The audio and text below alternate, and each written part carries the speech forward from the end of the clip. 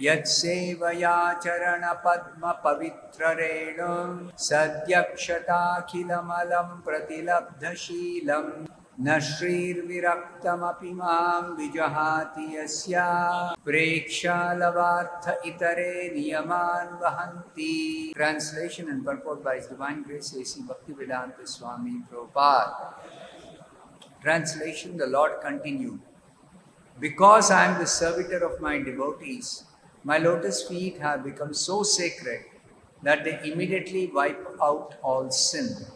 And I have acquired such a disposition that the goddess of fortune does not leave me, even though I have no attachment for her, and others praise her beauty and observe sacred vows to secure from her even a slight favor. Purport by Srila Prabhupada. The relationship between the Lord and his devotee is transcendently beautiful. As the devotee thinks that it is due to being a devotee of the Lord that he is elevated in all good qualities, so the Lord also thinks that it is because of his devotion to the servitor that all his transcendental glories have increased. In other words, as the devotee is always anxious to render service to the Lord, so the Lord is ever anxious to render service to the devotee. The Lord admits here that although he certainly has the quality that anyone who receives a slight particle of the dust of the lotus feet becomes at once a great personality, this greatness is due to his affection for his devotee. It is because of this affection that the goddess of fortune does not leave him, and that not only one, but many thousands of goddesses of fortune engage in his service. In the material world, simply to get a little favor from the goddess of fortune, people observe many rigid regulations of austerity and penance. The Lord cannot tolerate any inconvenience on the part of the devotee. He is therefore famous as Bhaktavatsala. Thus ends the Bhaktivedanta purport. The previous chapter described the kingdom of God. Bhagavatam is very special, that it reveals the most confidential knowledge about the Supreme Lord's personal features and particularly his kingdom, Vaikuntha Loka. So we should read and hear and discuss and become attracted to make Vaikuntha our next destination at the end of this life. And we have to prepare. So Lord Brahma, while describing to the Devatas the kingdom of God, he is telling unfortunate people waste their time in useless activities. They never hear about the glories of the Lord. They never hear about the kingdom of God. So unless we hear, unless we come to know properly, we will never make a plan or a program to transfer ourselves at the end of this life to the kingdom of God. That is the goal of human life. And in the kingdom of God, what is the Lord's nature? What are the kind of activities he has? That is also described here. So this chapter describes how two servants of the Supreme Lord in Vaikuntha, they were cursed by the four sages, the four Kumaras. So the curse was actually not a curse. It was an arrangement of the Lord for these two associates to actually participate in the Lord's Leela on the earth. Now the Lord says to the sages that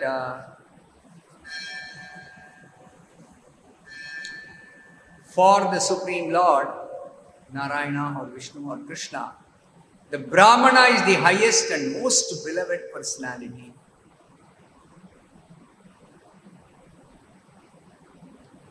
And therefore, in today's words, the Lord is telling, because I am the servitor of my devotees. These Brahmanas are not simply caste Brahmanas that the Supreme Lord is speaking about. They are actually Brahmana Vaishnava in the stages of development of Krishna consciousness.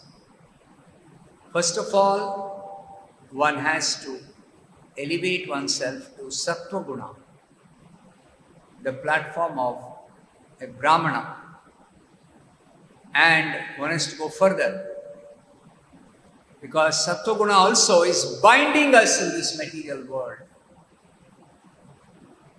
So to actually become free from the gunas, including Sattva Guna, after coming to the stage of becoming a Brahmana, Sattva Guna, one has to progress further to come to the stage of becoming a Vaishnava. So, a Brahmana who is learned in the scriptures and who is qualified in Brahmanical qualities, Shamo, Damo, Tapas, Shaucham, Shantir, Arjavam, Evacha, Jnanam, Vijnanam, Astikyam, Brahma Karma Subhavdum. Naturally, he performs Brahmanical activities decorated with these qualities. Such a Brahmana is called a Brahmana Pandit because he is learned in the Vedas and his actions are according to the Vedic directions meant for Brahmana. But that is not the end of perfection in human life. One has to progress further to become a Vaishnava. A Vaishnava is transcendental to a Brahmana even. So, Prabhupada clarifies that such a Vaishnava actually is a Brahmana Vaishnava. Brahmanical qualities are automatically included in a Vaishnava. So, such a Brahmana Vaishnava is being referred to as very, very dear to the Supreme Lord.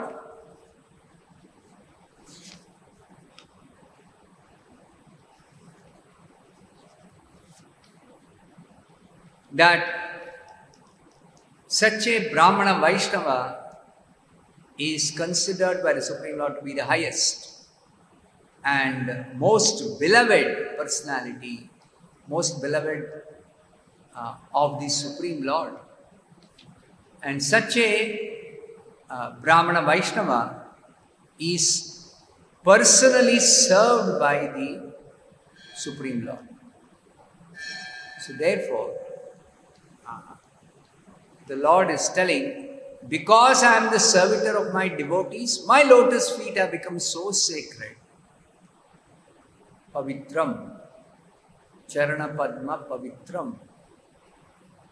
Because these sacred lotus feet immediately wipe out all sin. One becomes free from all sinful reactions or purified of all sins, simply by taking the dust of the lotus feet of the Supreme Lord. Charana Padma Pavitra Renum. And because of the Supreme Lord serving his devotees,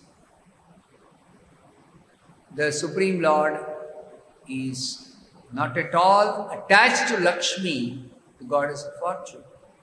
But still, the goddess of fortune never leaves the Supreme Lord,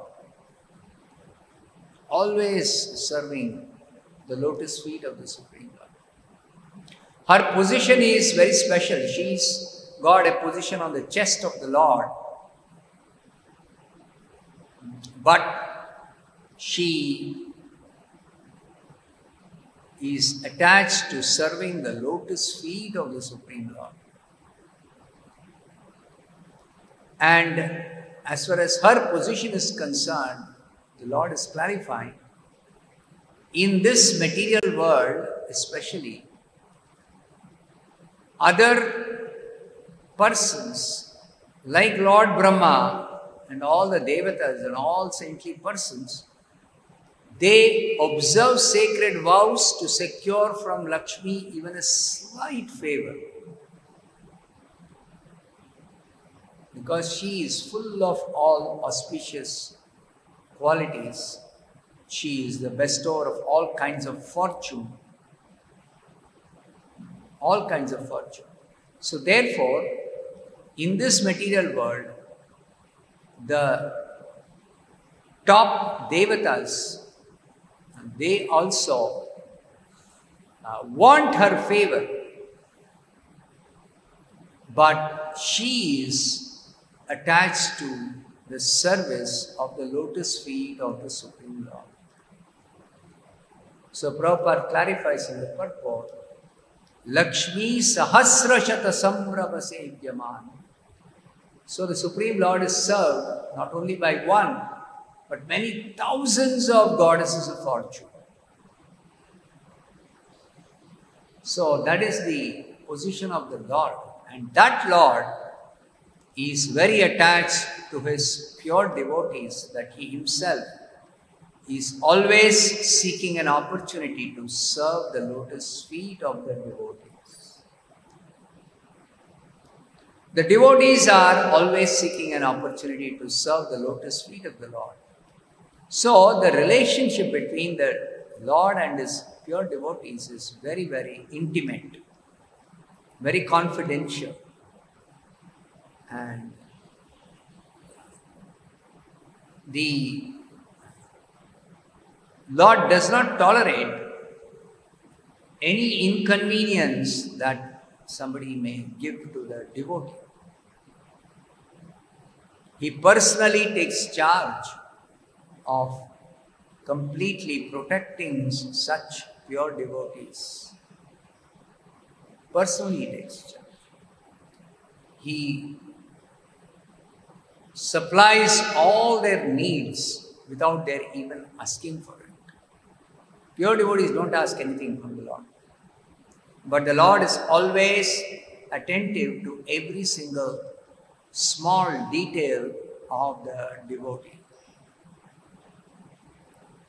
So further, we'll see in the next few verses, the Lord glorifying his pure devotees.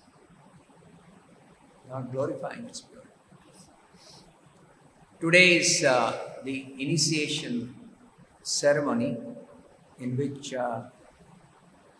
devotees will be accepting the shelter and the Diksha from Srila Prabhupada.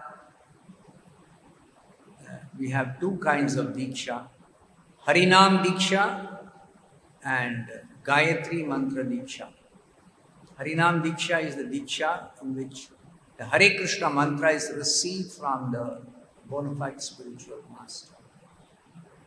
Of course, chanting Hare Krishna Japa, Mantra Japa, or performing Hare Krishna Mantras Kirtana is not dependent on whether one is initiated or not initiated. That is a mercy of the Supreme Lord, that in his incarnation as the holy name, he is ever willing to bless anybody who simply vibrates their tongue and says Hare Krishna. Then somebody may say, what is the need for initiation? If after beginning to chant Hare Krishna or after coming to know about the glories of Hare Krishna, one wants to properly engage in chanting the Hare Krishna mantra to actually get shelter of the lotus feet of the Supreme Lord, permanent shelter. Then one has to approach not the Supreme Lord directly, but one has to approach his pure devotee spiritual master. So, shelter at the lotus feet of the Lord, permanent shelter, is only possible if we approach the Supreme Lord through his pure devotee. So therefore, even though chanting Hare Krishna is not dependent on Diksha, all the scriptures and all the acharyas explain that anyone desiring to get permanent shelter at Krishna's lotus feet has to take Diksha from a bona fide spiritual master who is a representative of Krishna. Acharyam mam vijaniyat na avamanyet karhichit. One should never be envious of a bona fide spiritual master. One should offer him respect equal to that offered to Krishna, and one should take shelter and serve very sincerely, very seriously such a spiritual master. One should surrender, dedicate oneself completely to the service of such a spiritual master. Tasmat gurum prapadyeta jignasu shreyottama. One should make inquiries, spiritual inquiries from such a spiritual master after surrender. Inquire from him submissively. The Bhagavad Gita also, Krishna explains. Tadvidhi pranipatena pariprashnena sevaya. So, pranipatena pariprashnena sevaya. Three things Krishna is telling. Inquiry with submission, surrender, and service, sevaya. Only then such a spiritual master who is actually coming in parampara, who is a pure devotee of Krishna, he has two qualifications mentioned in this Bhagavad Gita verse. Upadekshanti te jnanam jnaninaha tattvadarshinaha. He is jnaninaha. He is enriched or full of transcendental knowledge, particularly knowledge about Krishna. So to learn about Krishna is possible only if we approach such a spiritual master who is a pure devotee of Krishna and who is 100% Krishna conscious. 100% Krishna conscious. So such a spiritual master is also Tattvadarshi. He has seen the truth. He has seen Krishna. Seen Krishna means realized Krishna.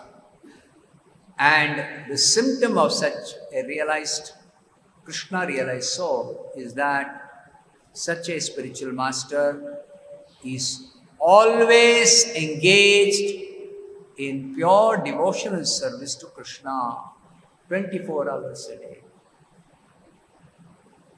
Krishna described that also in the Bhagavad Gita. Mahatmanastu mam partha daivim prakritimashhritaha bhajanti ananya manaso. Ananya Manaso. They always render service to Krishna without even slight deviation, even for one moment. Undeviated devotional service they render. And Srila Prabhupada, he demonstrated this for the whole world out of his compassion for the suffering souls. Prabhupada actually distributed this Krishna consciousness very liberally, even to the most fallen, unqualified persons, taking compassion. In the same mood as Chaitanya Mahaprabhu. Chaitanya Mahaprabhu also appeared 500 years back to deliver all the fallen souls. Patita Pavana Hetu Tava Avatar. Narottam Das Thakur, one of the Acharyas, is teaching us. Chaitanya Mahaprabhu has come to deliver all fallen souls. Dina Hina Jata Chilo Hariname Udharilo. So even the most fallen, most sinful people, Chaitanya Mahaprabhu delivered by just distributing this Hare Krishna mantra.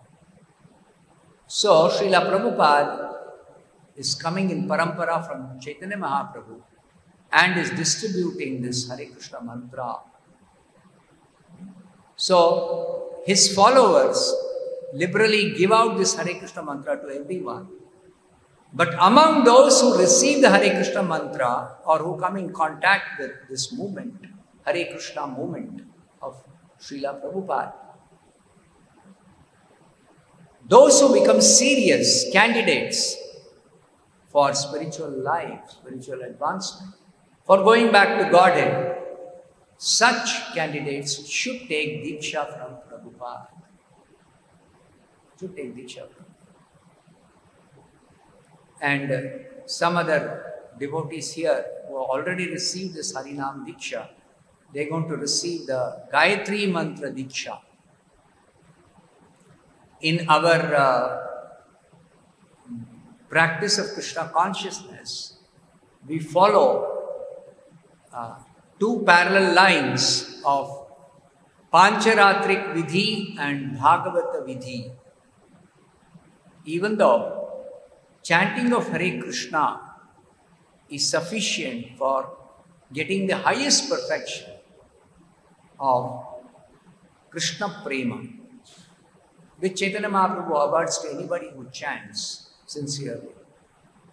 But still, in the neophyte stage, to become serious about chanting, to also maintain the proper internal and external cleanliness required for properly executing devotional service, the Acharyas have given us the Pancharatrik Vidhi, which involves receiving the Gayatri Mantra and chanting this Gayatri Mantra along with following certain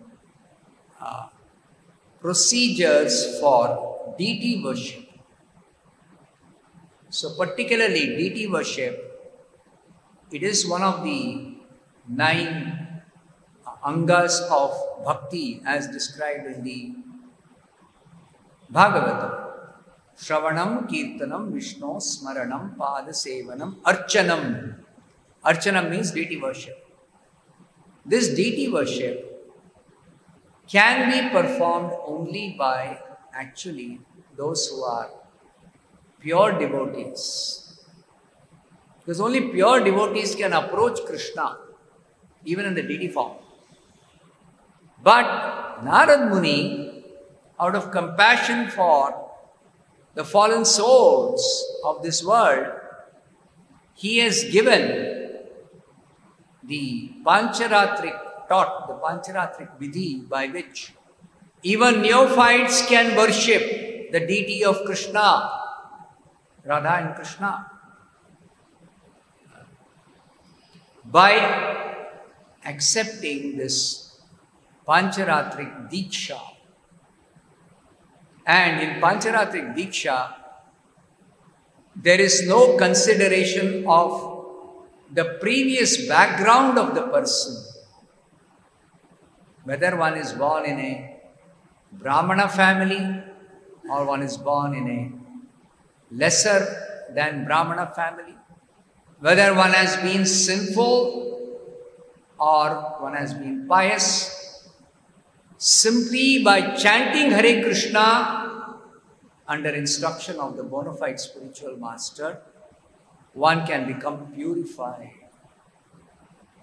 and become eligible to receive the Gayatri mantra and follow the Pancharatrik Vidhi to worship this deity of the Supreme Lord according to Narad Muni's instructions.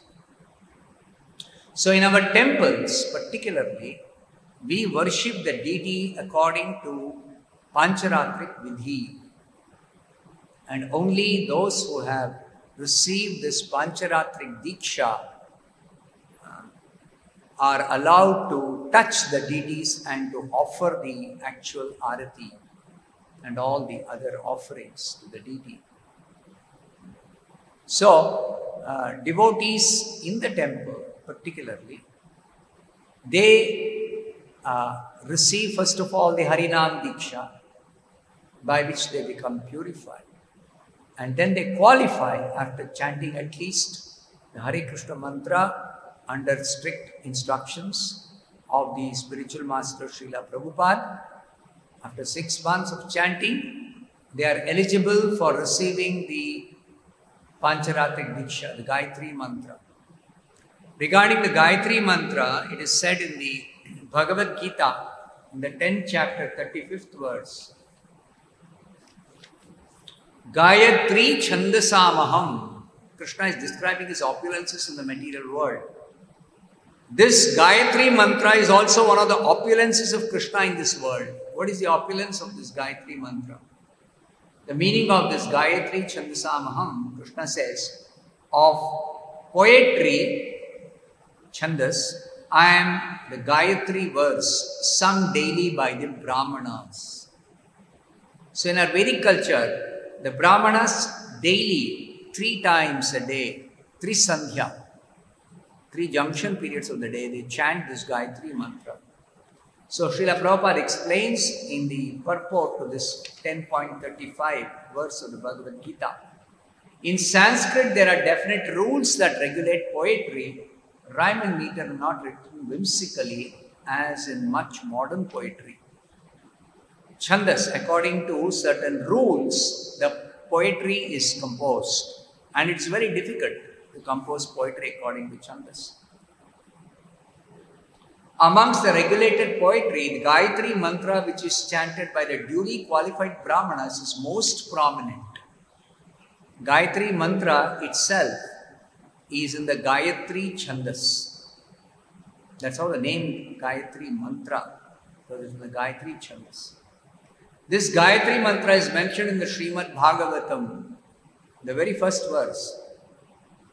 Satyam param dhimahi. So, Lord Vyasadeva, he has compiled the Srimad Bhagavatam and he's invoked the Gayatri mantra in the very first opening verse of the Bhagavatam. So, what is the significance of that? That Srila Prabhupada explains. Because the Gayatri mantra is especially meant for God realization. Especially meant for God realization. It represents the Supreme Lord. Gayatri mantra is not different from Krishna. Which is what Krishna is telling in this verse. Gayatri Chandasamaham. So Gayatri mantra is not different from Krishna. This mantra is meant for spiritually advanced people. Nowadays in the market, they are selling this audio track or CD or whatever of Gayatri mantra being chanted by famous singers or famous persons. And they encourage everyone, you also chant Gayatri mantra. It is a very powerful mantra.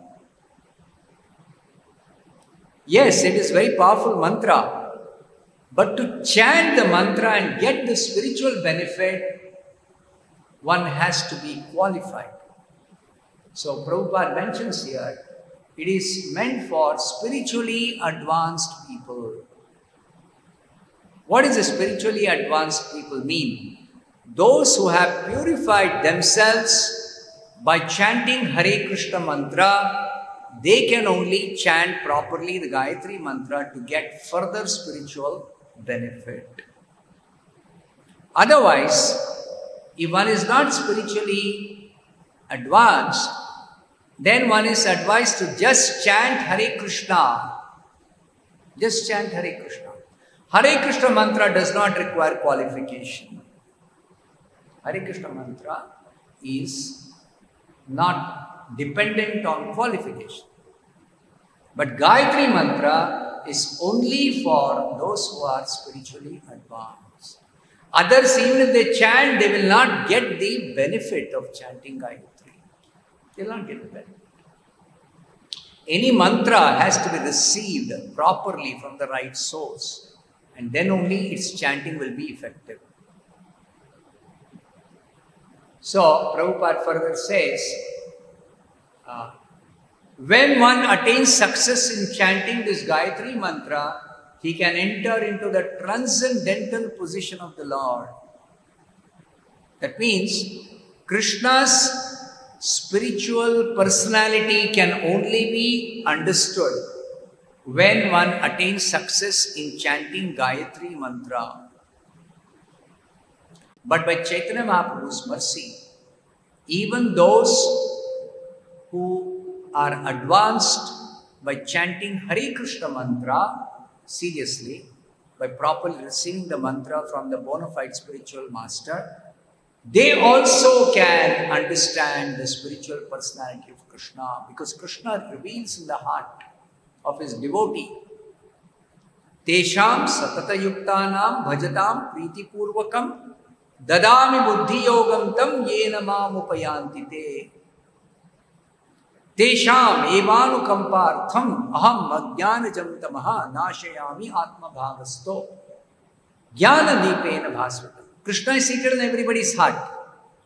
So somebody sincerely chants Hare Krishna and takes shelter of the lotus feet of Srila Prabhupada, the bona fide spiritual master, pure devotee spiritual master. Then Krishna within the heart of such a devotee reveals himself and destroys all ignorance, and the devotee becomes enlightened in knowledge of Krishna. But nevertheless, for accelerating our progress in Krishna consciousness, Srila Prabhupada has given us also the Gayatri mantra. Gayatri mantra. Among the different mantras the devotees who receive this Gayatri mantra Diksha will receive, there are varieties of this Gayatri mantra. There is Guru Gayatri mantra, there is Gaura Gayatri mantra, and there is one Gopal mantra, and there is one Kama Gayatri mantra. So these are all very, very confidential mantras coming down in this particular parampara. So Prabhupada also says here, the Gayatri mantra is very important in Vedic civilization and is considered to be the sound incarnation of Brahman. Brahma is its initiator. Brahma received the Gayatri mantra first from Krishna directly. And Brahma is giving this Gayatri mantra in parampara. So we are coming in parampara from Brahma. Therefore, our sampradaya is called Brahma Madhva Gaudiya Sampradaya. So, Brahma is the initiator and it is passed down from him, from Brahma, in disciplic succession. So, in this parampara, we have received this Gayatri mantras, and when properly chanted and one engages in deity worship, then one's progress in chanting Hare Krishna is accelerated. But one should not think that only by chanting Gayatri Mantra you can make advancement to come to the perfection. No. Even by just chanting Hare Krishna, one can achieve the highest perfection. Provided one chants seriously, avoiding the 10 offenses, and engaging in the service of the bona fide spiritual master in the association of like-minded devotees. This is the important. So today we are going to have the initiation ceremony where some devotees will receive this Diksha. So I'll stop here. Srimad Bhagavatam ki jai, Srila Prabhupada ki jai.